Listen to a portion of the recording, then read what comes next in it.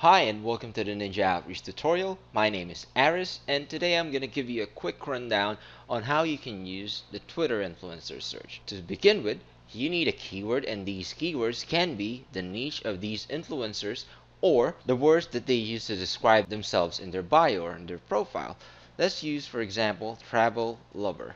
And as soon as the result populates, you will see a list of people or profiles that has the keyword travel lover in their bio. You can also filter them by blogger, influencer, executive, company, and journalists. Or you can use the filter button here to filter them down by the number of followers or by location. Now, once you're done selecting all the influencers that you want to contact, simply save them all in the list by clicking the Save All button. Either save all of the leads or all those influencers that you have just selected. And you can create a new list in the process or save them in an existing list that you have created in the past. And that's it.